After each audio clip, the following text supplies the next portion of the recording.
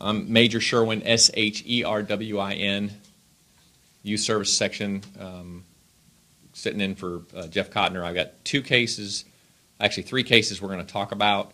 We're going to talk about the first one, the 9-year-old who was shot yesterday, and then the two murders this morning. Okay, and then I'll do basically the statement, and then we'll take questions on them after I'm done. Okay? Rob. Thank you. R-O-B. Thank you, sir. All right. On Sunday, August 17th at about 6:15, our complainant, a 9-year-old black male, along with his 10-year-old friend, were taking out the trash at the Regal Crossing Apartments at 7575 Chaucer Place. Witnesses report that LaJardin Miller, and that's L-A-J-A-R-D-I-N, Miller, M-I-L-L-E-R, a black male 27, fired a handgun at two other males in the parking lot and struck the 9-year-old in the right arm. Detectives and officers were advised by these witnesses that the shooting occurred as a result of a disturbance that had occurred on Saturday evening between Mr. Miller's girlfriend and one of the men who we believe Mr. Miller was firing at. The disturbance from Saturday is still being investigated. The complainant, our 9-year-old, appears to have been an innocent bystander and was not involved in the previous incident at all. The complainant was transported to Children's Hospital by Dow Fire Rescue in serious condition, but he has just been released, and I'm happy to say that he's in pretty good condition except for the injuries that he sustained.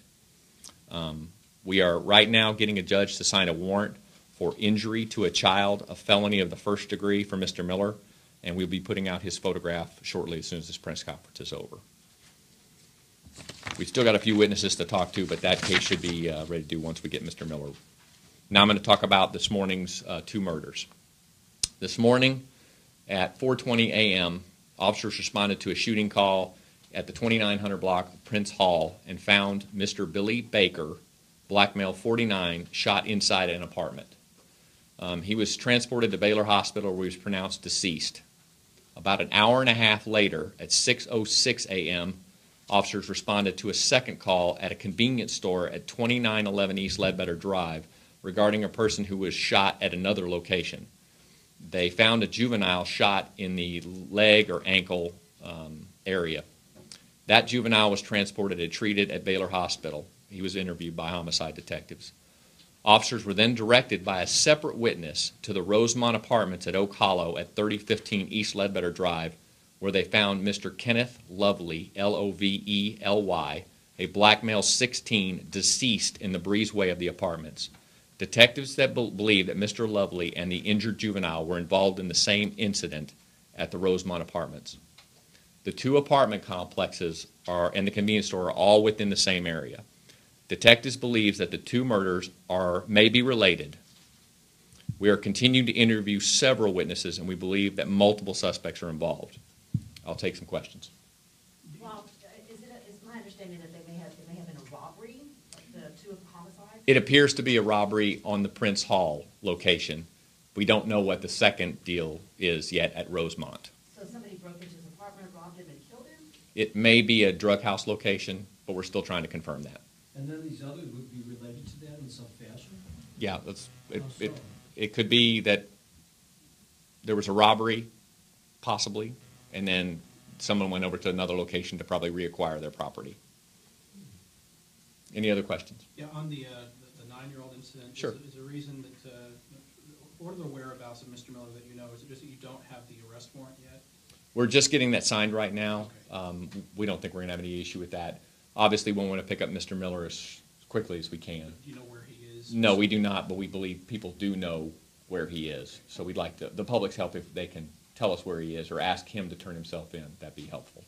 Witnesses at the scene were saying that the 16-year-old, Mr. Leslie, is that what you call it? His name, Kenneth Leslie, was a football player for Roosevelt High School. Were you able to confirm anything? Not confirmed anything about the 16-year-old who's deceased. I've not even, just his name. That's it.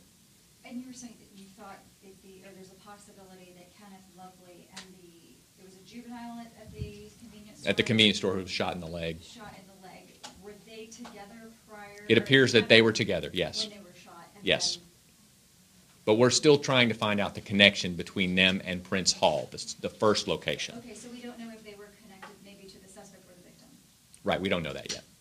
Can you clarify, 15-year-old was at the 7-Eleven, it was a 15-year-old, is that what you said? It's a 16-year-old at the convenience store, At the convenience and a store? 16-year-old deceased at They're Rosemont. both 16. Yes. I Let me was take gonna say, yours. can you clarify the ages of the two deceased individuals? Okay, the first deceased, Mr. Billy Baker, and we released his name, he's a black male, 49 years old, and he was in the apartment at 2900 block of Prince Hall.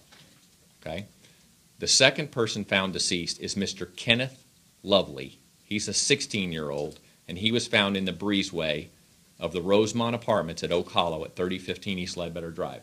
And those locations apart, they're very, very close. Okay. Any other questions? One more. Any weapon recovered? Anything? Nothing right now. Appreciate it, guys. Thanks, guys. Information.